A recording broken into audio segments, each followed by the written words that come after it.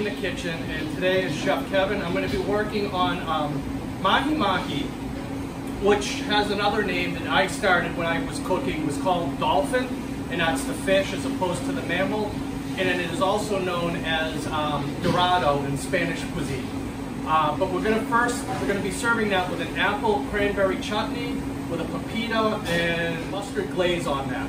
But first I'm going to show you how we make the chutney, and then we'll go into breaking down the fish, and we'll go from there. So with the chutney, I'm going to start with 1 bag of fresh cranberries, since it is that season. We're just going to dump those into the pan. I like to look at them a little bit. You want to make sure any little pieces of stem, and sometimes some of them will get a little dried and wrinkled. So just look at what you're using and what you're putting into the pan. But to those cranberries, I'm going to add a 1/2 cup of water, 1/4 cup cider vinegar, a 1/2 cup of brown sugar, 1 cup white sugar, 1 medium onion diced, or just about 1 cup, and then 2 apples that are peeled, seeded, and then diced up. And then I have in here 1 tablespoon of cinnamon, 1/8 of a teaspoon of clove, and 1/8 of a teaspoon of allspice. I'm going to put all that in there, and then we're going to add roughly a cup of raisins. You could use dark raisins, light raisins, or any other dried fruit. So we're just going to put all that in. Like I said, that's about 1 cup of the raisins there. And we're just going to bring that to a boil, let it simmer and cook down. And the chutney is sort of a sweet and sour whole berry cranberry sauce, if you would like to think of it that way. So we'll take that, we're going to put it on the stove, and for about 20 minutes we'll let that go. In front of me I have a Mahi Mahi dolphin or dorado. As was kindly pointed out to me, by when you look at the fins on this, you can tell that this one is a male with a larger front and the way it all tapers down. We got our fish in, this fish came in fresh, headless, and gutted is the way it will come in. And this could have come from Florida or out from the Pacific waters towards Hawaii.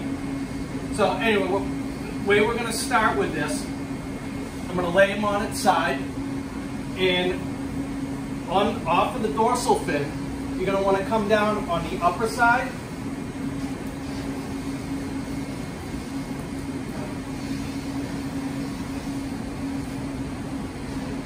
I'm just going to cut right along until you're going to hit the backbone.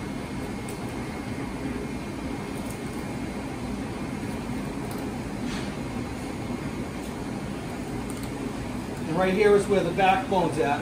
Now as you're coming up around the backbone, there are little bones that come up off the side, and they're called pin bones. And you're going to cut through those.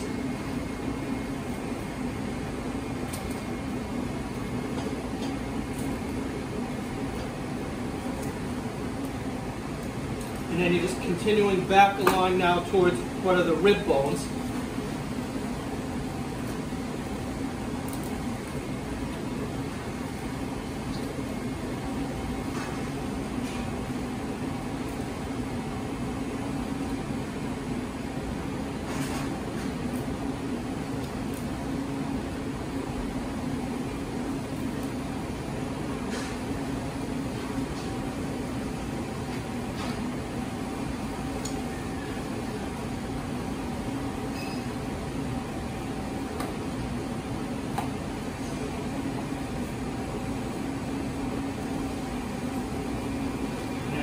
Point here, you can also just make it easier. Just cutting along.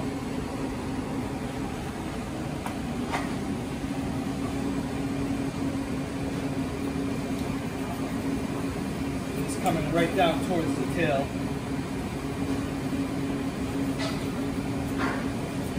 And pulling that off as such. Now with mahi swordfish, tuna, you're going to see this darker strip that runs through here. That's called the bloodline. With your swordfish and tuna, you tend to want to cut that out, so you would be splitting this fillet in half to remove that. That's going to be the part that spoils fastest, but it's also going to be the stronger fish flavored part. But what we're going to do here is there's two ways to remove these pin bones that run in through here. One way is you're going to pull them out. We have a pair of tweezers, or your fingers, you're going to feel where the bones are at, and you want to get a grasp. And you're going to pull them out, and you're just going to work your way down. Now the good thing is, they don't run the whole side of the fish. And I find twisting them a little bit breaks some of the flesh away and makes it a little bit easier to pull them out.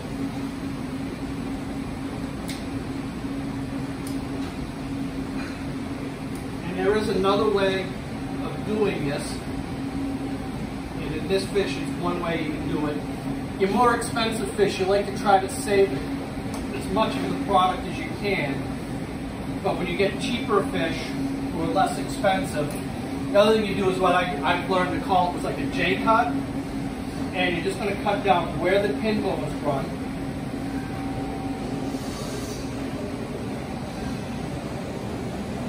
And again, it's also working right in along where that bloodline is. And just taking that off.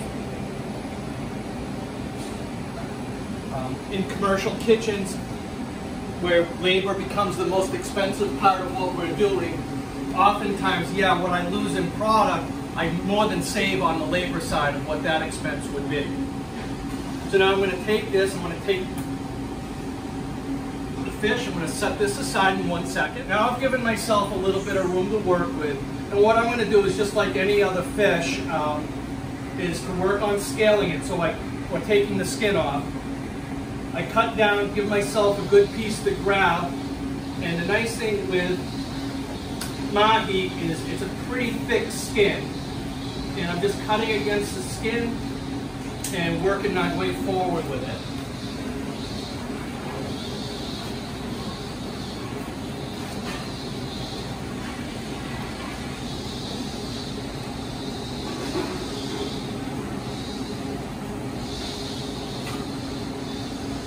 And then you come down to where, nice clean piece right there, and it's now boneless. And I'm going to take this and I'm going to just cut it down into about a 6-ounce portion. And now what I'm going to do,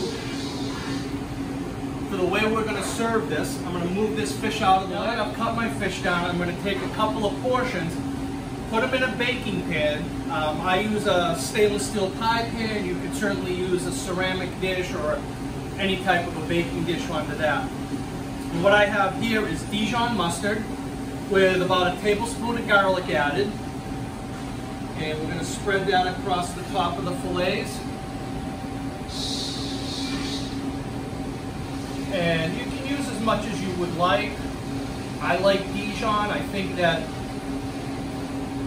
acidic bite of a Dijon mustard with the cranberry and the sweet and the tart of that chutney is going to make a real nice combination blend.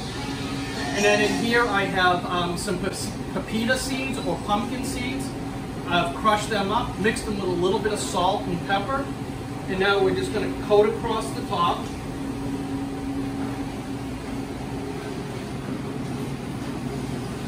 And we're going to put those in a 350 degree convection oven or a 400 degree conventional oven. Get this stuff out of my oven. I have my chutney right here. And now what I'm going to do with this, I like the color of it, that nice bright. So we're going to put a little bit down onto the plate. And then I'm going to take that piece of fish that just came up and out of the oven.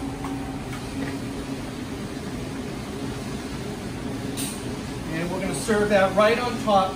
Some people, some restaurants like putting a gravy or a sauce on top of the product. It depends on what you're doing. With the crust of the pepita seeds, I'd like to keep that there, where if I put the chutney on, it tends to get that a little bit softer and broken apart. But you can certainly join us in the bistro and in the cafe for a pepita crusted mahi with an apple cranberry chutney. Enjoy and thank you.